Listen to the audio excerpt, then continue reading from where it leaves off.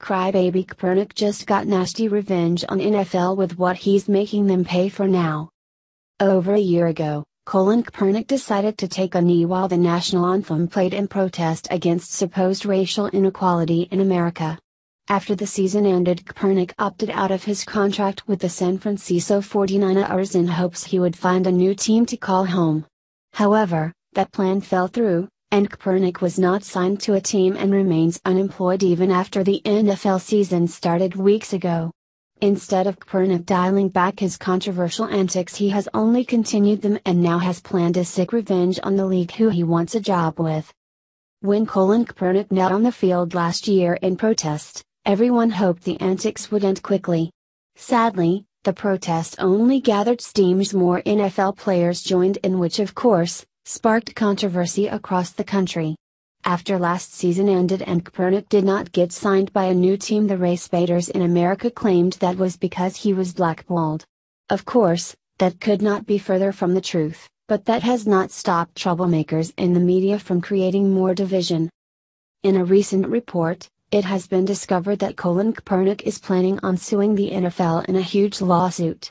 Kaepernick is claiming that the league has engaged in massive collusion to keep him out of the league based on his political beliefs. Unreal, right? Here is more Bleacher Report. After remaining unsigned through 6 weeks of the 2017 NFL season, Kaepernick claims the league is participating in collusion.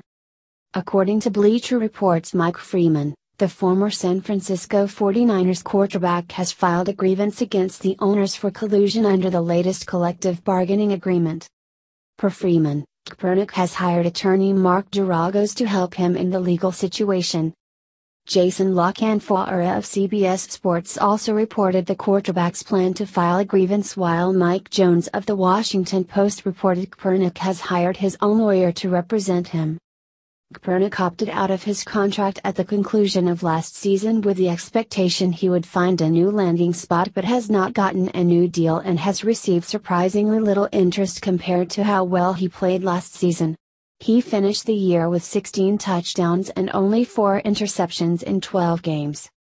The 29-year-old was notably the first NFL player to kneel during the national anthem at the start of last season as a protest against racial injustice. The media attention is a holdup for several organizations. As former Tennessee Titans general manager Floyd Reese recently explained to 102.5 The Game, via Jason Wolf of the Tennessean, "You don't want this circus." However, Commissioner Roger Goodell has denied there has been any blackballing of the quarterback. "I believe that if a football team feels that Kaepernick, or any other player, is going to improve that team, they're going to do it," he said in June, via Alden Gonzalez of ESPN.com. La Canfora reported last Sunday that Kaepernick is not quitting and is willing to prove himself as a quality option. In this entire article from the Bleacher Report, they failed to mention that Kaepernick was a mediocre quarterback. In fact, Kaepernick's record at the end of the season was terrible, finishing 11-1 and was a constant annoyance in the locker room. Not only was Kaepernick a distraction in the locker room, but it was also reported that he had his head coach and general manager fired. Now, that is just his antics on the team and not even including his girlfriend, who has continuously been stirring the pot and has even equated NFL coaches to slave owners. Why would any team owner want to bring on a player that has a history of causing division on their team? This entire lawsuit is entirely ludicrous and should be tossed out. But it won't.